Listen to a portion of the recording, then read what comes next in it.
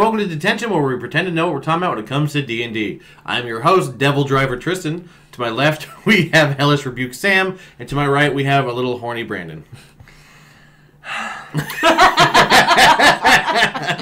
So many are so good. So many are just, I hate them. As soon as the words enter into the world itself, I hate them. There's always like you have to roll the percentile dice to find out. I had terrible luck, apparently. Speaking of hating them, we're going to continue our journey into the races of D&D and talk about Tieflings. So near and dear to my heart. And we'll get into why I say it as far as that. But yes, we are continuing our journey into the different races of D&D as we continue the ones that are in the player's handbook. As always, we're going to kind of delve a little bit into their background. We're not going to delve too deep into their history and stuff because most of them have a lot of history. The history of Tieflings, though, is really fun. Yes. It's very fun. But this is, again, always is a much more of an introduction to a race to help you decide if you'd like to choose one for when making a character or even an NPC. So, again, we're going to start with Tieflings today, the wonderful little demon people. The demon people. And I just want to read a quote from the player's handbook about, like, their appearance and how it's just from right at the start of the Tieflings. It says, their appearance and their nature are not their fault, but the result of an ancient sin. And if that doesn't just encapsulate the entirety of a Tiefling, they're stuck with their parents' problems. Right. And this is where it comes into their infernal bloodline. So Tieflings are technically from human bloodlines, but there's a number of reasons that cause them to... somewhere in that bloodline. Yes, their infernal heritage kind of creates a appearance that's oddly specific. Someone thought that a demon looked very righteous. And then they were like, you down? And the demon was like... I am the god of lust, so yes. And then boom, Tiefling. Right, so Tieflings have large horns that can take a variety of shapes, some curlings, like a ram, some of them are straight, some of them are slightly curled, straight out. I mean, any kind of horn that you see on any kind of animal, or even ones that you can imagine, they got horns. They got them. Yeah. They can be huge, they can be small. They can even have like antelopes, or, I don't know if they would, but could you imagine like a Tiefling with almost like deer? They can. Yeah. They can definitely have those. They're horns. They're not really antlers. They'd be larger horns with smaller horn protrusions. Yeah. But you could technically have a Tiefling that's got like the Darth Maul thing going on. You know? Like that's a good point. That'd be interesting. The horns are there. That is a characteristic that you cannot get rid of when you make a Tiefling. They're there. You can have your character technically shave them down. That'd be very painful. Like Hellboy. Yeah, they could definitely shave them down. But they're going. That's part of their appearance, as well as another notable feature. If you want to, actually, let's have the resident Tiefling describe how she looks, and we can pick apart what you have to have. Okay, so Cal, my Tiefling, has horns, definitely. She also has a tail. The tails are typically between 4 to 5 feet long. Cal's tail is somewhat like more spiny along the base until it gets down to the end where it goes into more of a point. Cal also has very sharp canine fangs, solid eyes. So Tieflings don't have pupils. No. Which I think is like the creepiest looking thing about them. But can be so beautiful. They have solid eyes. So they're typically either black, red, white, silver, or gold. But I mean, this is D&D, so whatever. If your DM allows it, you can make it. Cal's are solid silver as well. So she also has like sort of a reddish brown skin tone. Definitely more on the red side. But you can be a variety of different colors for Tieflings too. I mean, you can be like as normal as like a regular like human skin tone, sort of like a tan or a brown or a black, or you can be something like really vast and wild like Jester from Critical Role. She's blue Tiefling. Or a white Tiefling. Or you can be my favorite Tiefling of all time. Oh, my character favorite Tiefling of all time, Fox, who is a stark white in almost every single way Tiefling. Same with your hair color. I mean, your hair color can be any variety of color. Cal's hair is black. So just as a quick rundown for because mixed in with Cal, so Tieflings tend to have horns of varying size, shapes, colors, and styles. They have pointed canines. Yep. They have tails, and they have Their eyes. Their eyes are solid with no pupils, Yeah, and everything else can kind of... There are, color. however, a couple other characteristics, especially if you talk with your DM about it, that a tiefling can have. Some tieflings have hooves instead of feet, for example.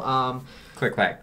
Yeah, so it's, different things. They can have, like, slightly sharper nails, or it's like... mostly based on their heritage. Right. I If mean, you could argue how close they are to their ancestral infernal. Like, if they're close, they might resemble it more, or if they're if it's trickled down the line and you just happen to be the person who's like, oh yeah, your great-great-great-great-great-great-grandmother, had a child with a demon, but that child looked human, and now you're the right. the Like you have like horns that hide under your hair. There's also something to be said about the history of tieflings, because depending on how your DM wants to run it, you can have it so that it wasn't so much that a member of your family was intimate with a tiefling. It could also be they had a pact with like Asmodeus or Mephistopheles, or Azazel if you want to go super into. I said Azazel because Cal's got a warlock pact with Azazel, but twice the chance if Cal ever have kids, that's gonna come out of tiefling. Right. This is where it definitely comes down to there is a demon or some kind of force that has a hand in it in more than one way. Yeah. So obviously in that case, maybe you don't have such a strong look. Whereas if your parent is like a demon, then if your father is one, like if your father was a demon, then like Cal's father, and your mother was a human, then yeah. Or you are essentially the exact pick of the queen of all demons, and boom. Now you really look like a demon. Yeah, things like that can happen. It's all based on the story. It's all based on whatever the DM and the player want. Right. Now, as a DM note, don't force... If your player wants to be a tiefling, but not, super into the family lineage, don't force that on the player, because some people aren't comfortable with being like that. Mm-hmm. They don't want to be shoehorned into, you're literally the spawn of Satan himself. Some people don't like that. Talk to your player. As a DM, though, it can make for some really fun NPCs. I have an NPC you guys have not met yet, but he looks exactly like his daddy. Oh boy! Yeah, this is definitely where with the amount of demons and demon lords and the hierarchy, the lords of hell and everything. Yeah, that you can range from even being the descendant of a lesser demon. Although I'm just a demon, and it's and that's totally a thing. And it's definitely a thing. So we're going to start kind of going a little bit more into so tieflings tend to be kind of self-reliant, suspicious. I mean, rightfully so. Everyone looks at them and goes, Yeah, this is where we talk about where most tieflings are not liked in most societies because they are descendants of demons. When you think about it, they look evil. They look like a demon. Yes. Imagine that. Most people are like, demons, I don't like them. Right. Well, and it doesn't help that because of this fact, most of them grow up to be not good. It's if I'm hated, they kind of take it one of two ways. Either way, they're gonna fight the stigma and be I'm gonna be the best person in the world to prove to you that I am not evil, or they're gonna be well, you say I'm a bad guy, I'm gonna be a bad guy. I'm the bad guy. Duh. I mean, and with tieflings, we're talking about a race of people that don't really have a place to call home. They have no homeland. There's no place that tieflings were born in. Yeah. Right. They just kind of boop. You're a tiefling. Boop over there. Boop. So it's not like they have some kind of They don't have a city or a continent that they're from. Generally, in larger cities, tieflings will congregate together because safety in numbers. Yes. So if you want, you could make a city where over there on the east side are where all the tieflings live. Yeah. And so, or you can make it so all the tieflings have banded together and done what you said and just stuck it to the man. The tieflings live on the west side and they give out this, and so you can do it either way, or you can just have them be regular citizens, depending on how it works. But this is where definitely, if you find tieflings are so hated universally most of the time, they tend to, if you get the trust or become a friend of one, even if you're a tiefling or not, that tends to stick for life. Because it's one of those things that's hard to get their trust because they're I ain't trust nobody trusts me. They're well, I trust you now. I will defend you with the rest of my life. Oh, wow. So, yeah. So that's the background and how tieflings act. And now we get into an interesting part of tiefling name lore. Yeah. Which I find to be incredibly fun, but you find it even more fun. I was going to say, I know, Sam, you really like naming them tieflings. Yeah, so when it comes to tieflings, a lot of their names are based off of, the infernal language, the infernal heritage. So you do have a lot of tieflings whose names are very representative of certain demonic names. But you also have this interesting concept of a virtue name.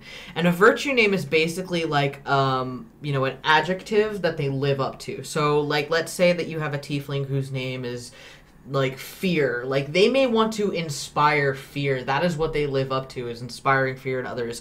Or you might have one that's named hope, and you may want to inspire hope.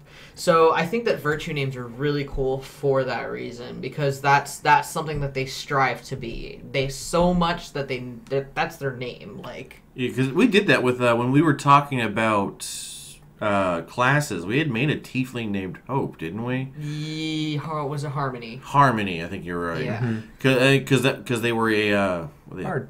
They were bard, and they were good. The bard Harmony, who was a good, and all she wanted to do was make everyone be best friends. Yes. Yeah. So I mean, so there's not a really bad direction to go. You can either go with virtue names, or you can go with an Infernal Legacy. It doesn't matter if you're good or evil or whatever it is. There's definitely a lot of ways to do it.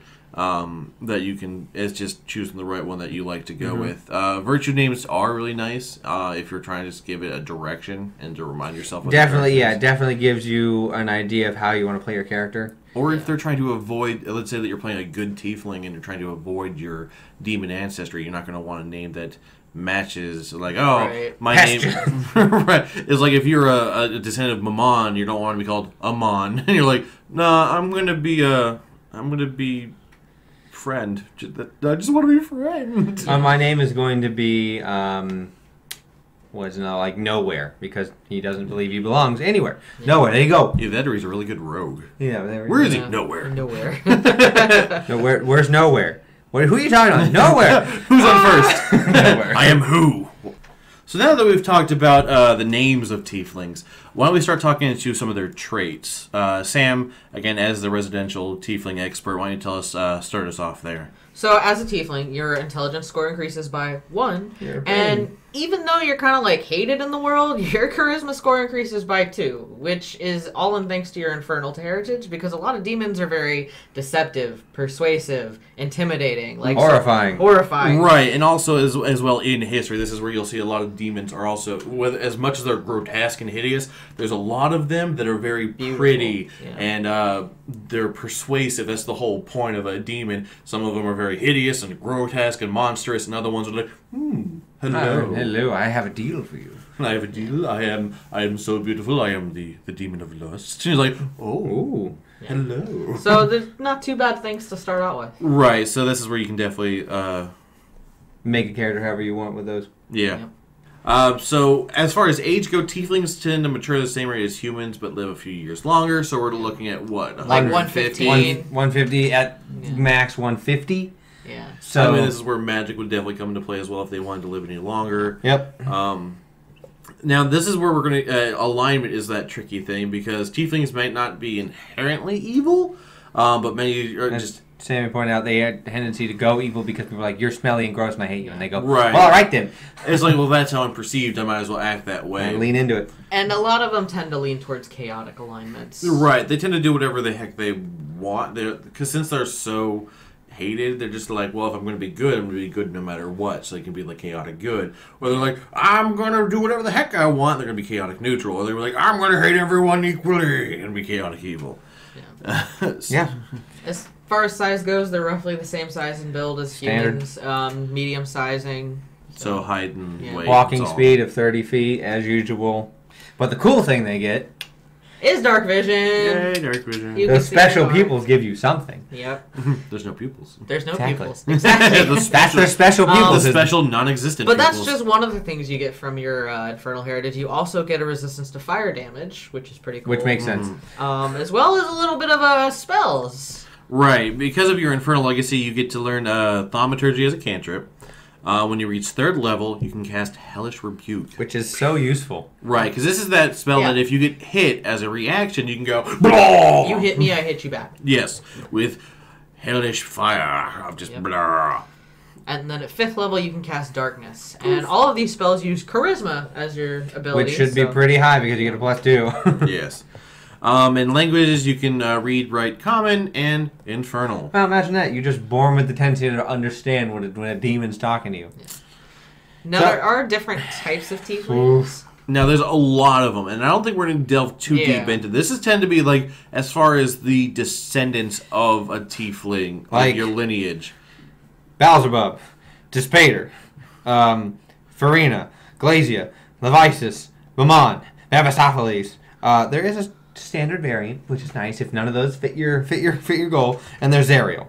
Yeah. But those are the ones that are made in the book. If you want, you can easily find a different demon in demon lore and make your player a descendant of them. Mm-hmm. Right.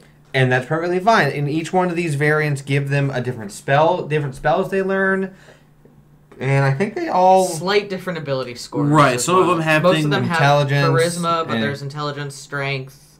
So if you're looking for a more specific type, you can definitely look into them. I mean, because, again, some of them have different spells, like Soul Seek repeats, like Thaumaturgy, but like Disguise Self or Suggestion, Minor Illusion... Flame Blade. Yeah. So you'll find a bunch of different ones. So if you're looking into being more specific with a tiefling, like if let's say that you're the basic tiefling, you're just like, I like that, but I want a little bit more out of it. You can definitely look into them, including things like the variants and stuff like that. And they all give you a slight difference in your physical appearance because you're more closely related to the rulers of hell. Mm-hmm. So that's So that's a give and take. Yes. You look closer to a demon that people fear and want dead off, like want gone off the multiverse, but you also get some different cool stuff. Right. I mean, and this is where, like, for example, with our campaign we do with someone like Gangu, who is the king of gnolls. You might be a tiefling who might have more of a gnollish features in some regards. Which that would be horrifying. Right. Yeah. Well, maybe it's just something as simple as skin discoloration that resembles kind of like a hyena spots, or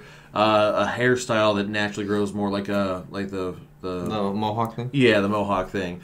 Or your horns might be a little bit smaller to match, but your canines might be bigger. Yeah, horrifying. Yes, cool. Horrifying. But and of course, this is with stuff like with my interest in demonology and my background and with that kind of stuff. I mean, because we have countless things. I know in our house, books and like the Encyclopedia of Demons, and all that kind of stuff. It's if you're looking to do a tiefling and you want to delve more into it, and make it.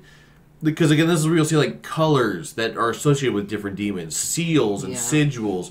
There are all kinds of stuff out there to make your tiefling much more directed towards what you want. And if you wanted to, this is just I came on the top of my head, if you wanted to be a part, let's say your tiefling was a part of a cult where they made tieflings for a specific demon or devil, and you want to break out. Well, you look like that demon, everyone's going to know, so you're going to be more recognizable being part of this cult. But you're also going to know more about them. So if your party is going to take them on, you know the most about it. So it'll make a cool intrigue of like, I don't want to be seen because people will know me when we get closer to it. But I also can get us in. Right. Now this might be one of those times where if you know that's the background you want to do, you might want to take the one with the tiefling variant where you can do Disguise Self as a spell, as a cantrip. That'd be nice. It might be helpful. So there might be some planning ahead, but this is definitely where, with you making a tiefling, definitely this is where you get the chance to delve into it. But if you just want a basic straight out one, you can't really go wrong with it. I know you're clearly a big fan of tieflings, and I'm pretty sure we all are. It's just I know, Sam, you're the big tiefling. If I didn't want to give myself a bit more variety of things, I could probably play a tiefling in every campaign for the rest of my life. I really love them. So speaking of playing tieflings in campaigns, as with every race, I like to go and talk to each one of us about our favorite tiefling we've played or an NPC that we've had. And it can be either one of your own or someone else's. So let's start with Sam. We know Cal. Right.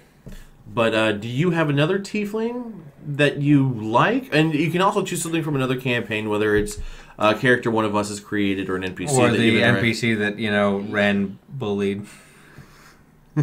So there's a couple NPC tieflings that I've made that I really like. One that you guys did meet was Void. However, it was kind of a different version of him because it was a one-shot. I sort of made some changes the for multiverse. his. Yeah. There is another NPC that you guys are going to meet in my campaign that I won't go into much about, but I really like him. And then obviously there's Fox. Who Cal hates, but I love. Oh, he is. Before you even ask me, I love him. He's my favorite. Yes. He is so multifaceted. You guys don't even know. And when we get there, you guys are all gonna be like, "You've had that the entire time," and I go, "Yes." and it's been really hard not to tell you all. Okay, well, how about outside of Fox? One of your own or someone else's? Cal. Okay, Cal. Everybody loves There's Cal. 2 tieflings. That's all it is. I've played other tieflings, and I've had people who've been tiefling, but Cal is my favorite because of, I mean, you may not want to admit it, but Cal's grown. Mm-hmm. Between level 1 and she's now. She's not drinking so much. She's not drinking as much. She's not as foolhardy. She's a little more trepidatious and a little more protective of friends. Originally, you were like, whatever we want to do. She's also not being haunted so much. And so things have changed, and Cal has grown into someone who's like, I gotta keep these guys alive. They're the only people that tolerate me. Well, it's like we said with that tiefling loyalty, you know, once you establish yourself as somebody that this person can trust, they tend to be a bit more loyal and, you know, exchange. And there has been growth in you as a player and Cal as a result, and vice versa. And I love it because that's what D&D is all about. I guess Cal's just gonna have to start drinking more. Alcohol's been banned. No! As for me, I gain 1 madness point instantly. I have 2, one of which I have played, one of which I haven't gotten a chance to. The one I have Krampus, which is a descendant of Krampus. For it's not on stream, but we've done a one-shot that dealt with it was the crappy Christmas caper. I love that. If you guys want, we'll do an Easter one. We should do a part 2 for Christmas this year. We well, because I mean, I guess we could do it for Christmas, but the Christmasing. The Christmasing. So yeah, he's a descendant of Krampus. So he's a tiefling with like hooves, and he's dark. He's like the more dark end of a tiefling. Yeah. Yes. So, but he's just fun to play because he doesn't care about anything else. Because his mission was to kill Santa because, you know... Santa put them on the knife. Spoiler alert. Santa's dead. I mean, yeah, it's one of those things where now Krampus runs the North Pole, which is hilarious to me. But he's like a lawful evil character. Because despite the fact that he owns the North Pole, he's just like, all right, everything back to normal, guys. If they're bad, I'm kidnapping the kids and smacking them with reeds because that's what Krampus would do. And him with chains and rattling them. Yeah. Give you the rattle. And so Krampus alone is just one of those funny characters to me. But the other one is my paladin that I haven't gotten to play, and I know you love the idea of this. I had come up with an idea of having a tiefling paladin because in my head it sounded so bizarre. I was like, how do you make like a holy tiefling? So he's the son of a holy man and a tiefling woman who's they're both religious, good people. One just happens to be a tiefling, but the church doesn't approve of them. They have a tiefling kid who looks just like a stereotypical devil, like red skin, little devil horns. Like he looks like, yep, that's the child of the devil right there.